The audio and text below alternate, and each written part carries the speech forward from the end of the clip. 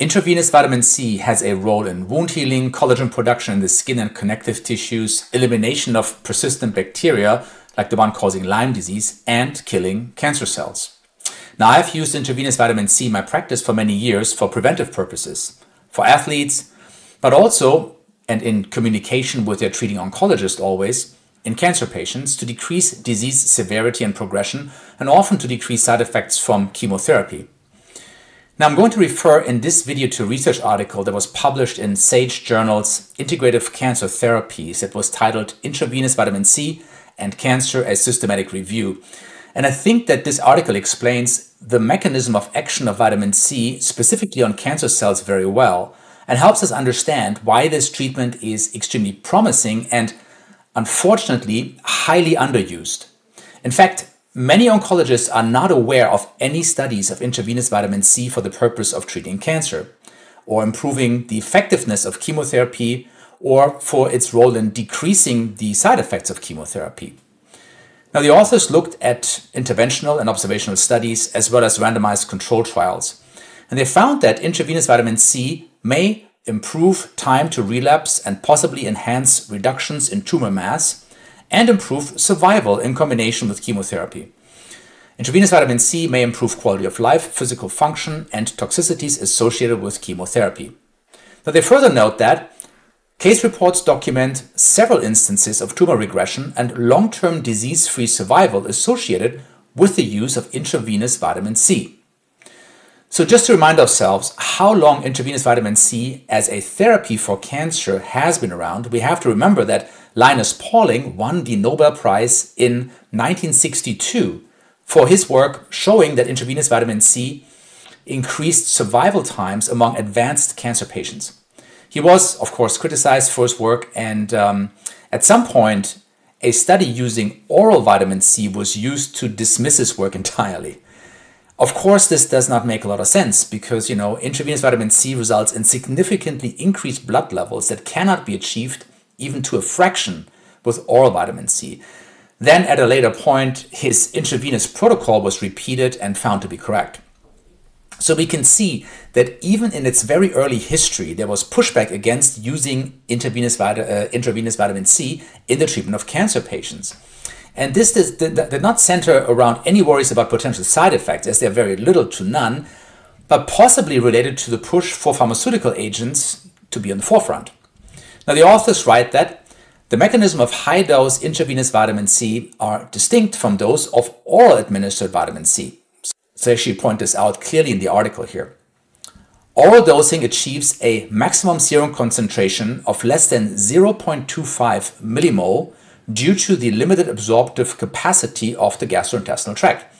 Intravenously administered vitamin C can increase serum levels more than 100-fold, up to 30 millimole. So it's a huge difference, 0.25 millimole versus 30 millimole.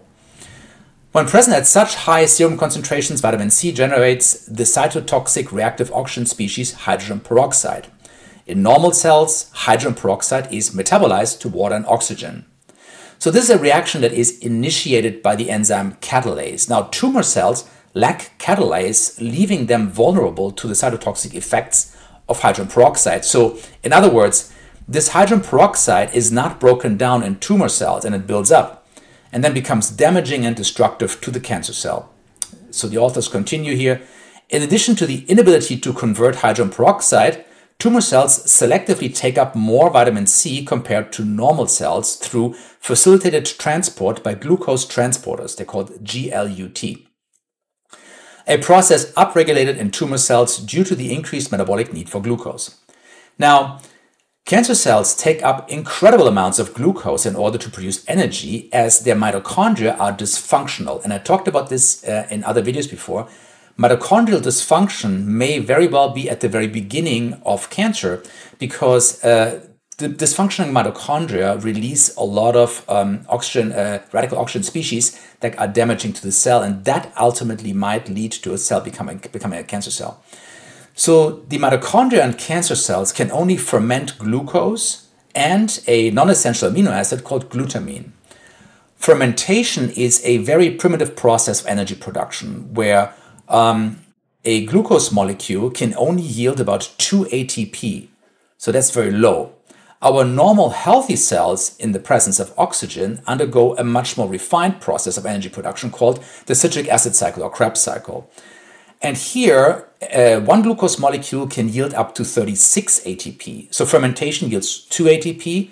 If we do it appropriately in healthy cells, you can get up to 36 ATP per sugar molecule. So significantly more than the cancer cell is able to do, right? Therefore, cancer cells must take up incredible amounts of glucose to survive. And this is one reason why a part of metabolic therapy is to put patients on a ketogenic diet, which decreases carbohydrates to such low amounts that the body is forced to run on ketones, which are generated from fat. And in this environment that is not sufficient there's no sufficient glucose available. So the other food sources that the cancer cell has is just glucose and glutamine essentially.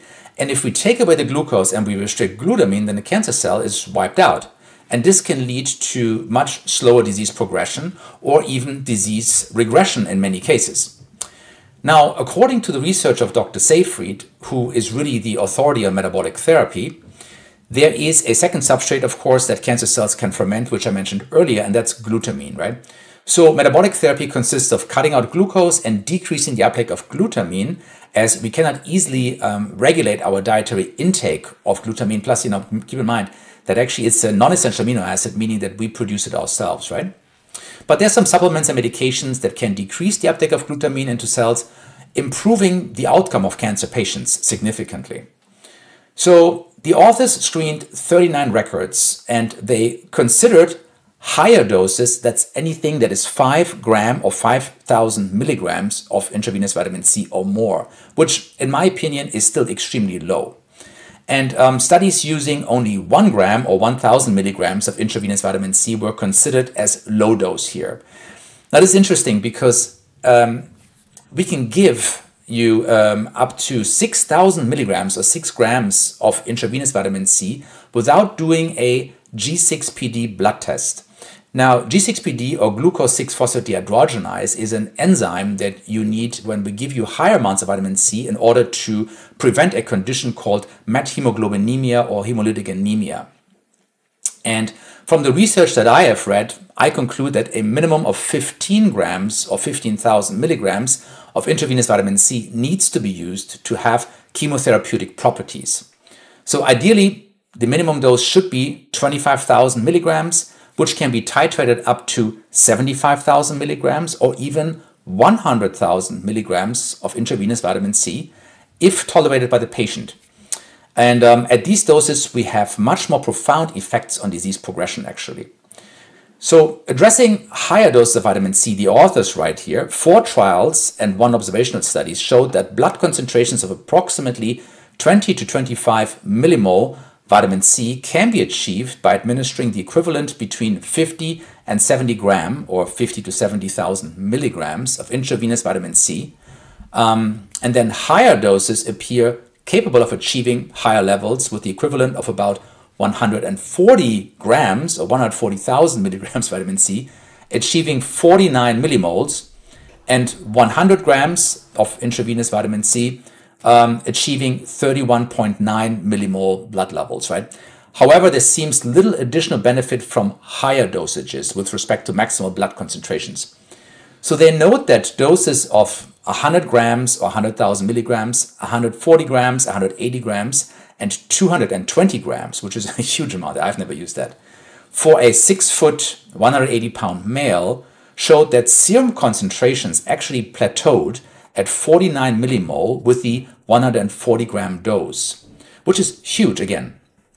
So when you look at this one more time, so these are doses that I probably wouldn't use. 49 is the plateau, but even if you go a little bit lower, you get very, very high blood concentrations. And we don't really know, unfortunately, what the ideal blood concentration is.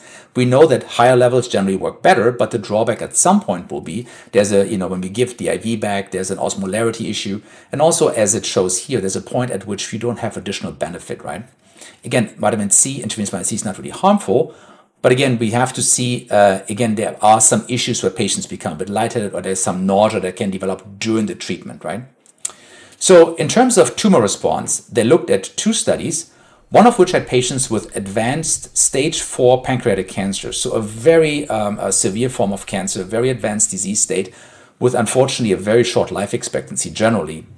And they found a decrease in tumor size in 8 of 9 patients completing the trial. In these patients, tumor mass decreased between 10% and 42%. There was no evidence of increased toxicity from chemotherapy with the addition of intravenous vitamin C. There was some mild transient nausea and lightheadedness during the intravenous vitamin C infusion due to osmotic load.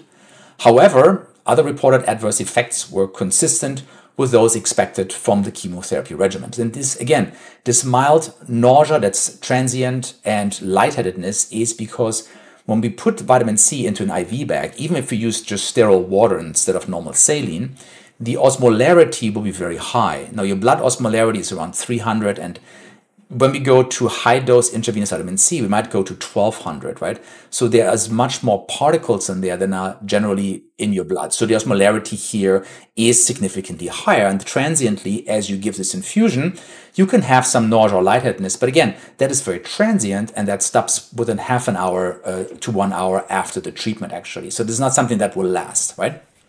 Furthermore, the authors found that intravenous vitamin C administration increased survival time and quality of life in recipients. Now, in the discussion, the authors state that the existing literature suggests that high-dose intravenous vitamin C may be a safe and effective adjunctive therapy in the treatment of cancer. There are no data suggestion that high-dose vitamin C can be used effectively as a standalone anti-cancer agent. And of course, they're very cautious here. But again, I think this is a good statement given the current literature. There have, of course, been cases where people only use vitamin C with good results. But I would agree with them, like we should use vitamin C as one of the regimens in the cancer treatment. It shouldn't be a standalone treatment. I think that the effect is significantly better than what was described here, given that they looked at some of these doses that were quite low in this article that they published here, right? They furthermore explain that in laboratory studies, high concentrations of vitamin C have induced cytotoxicity and apoptosis, so programmed cell death, in several types of cancer. So the chemotherapeutic action of vitamin C has been tested with various cancer cells in the laboratory setting.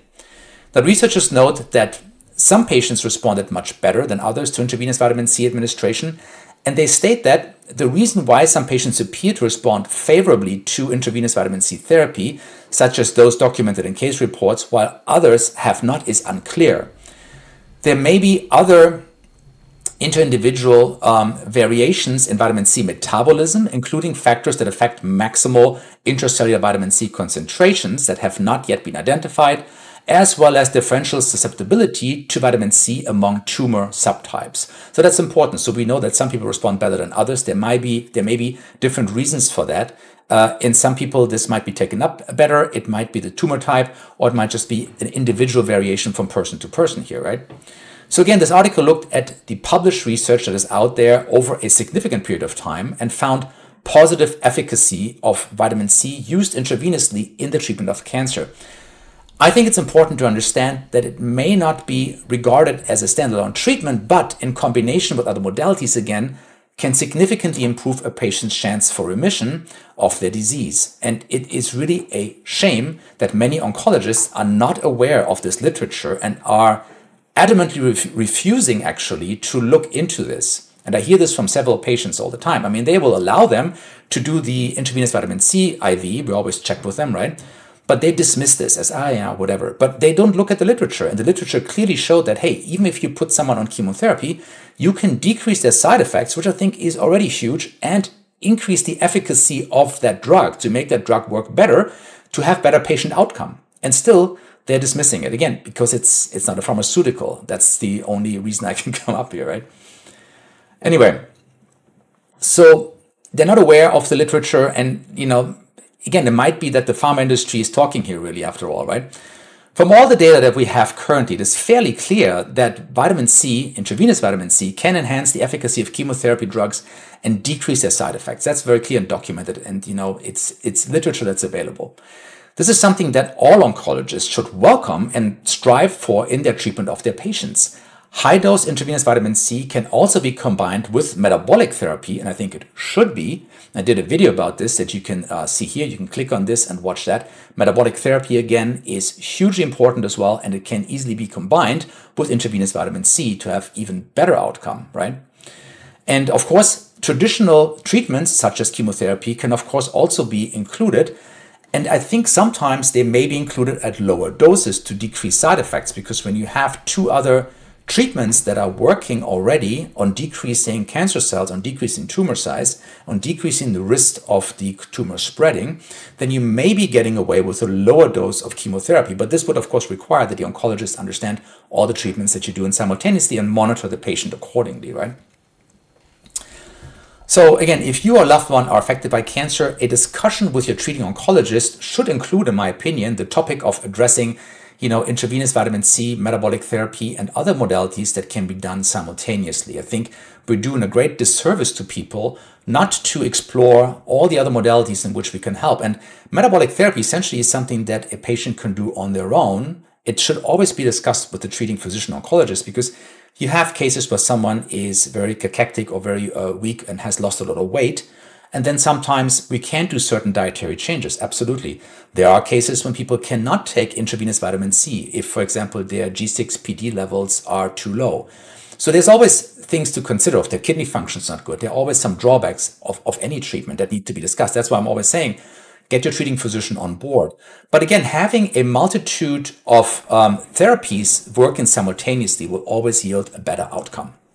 If this was helpful, or if you have experienced high-dose vitamin C, might be prophylactically or for disease prevention or disease treatment, please leave a comment, please subscribe. I would like to hear your comments on this.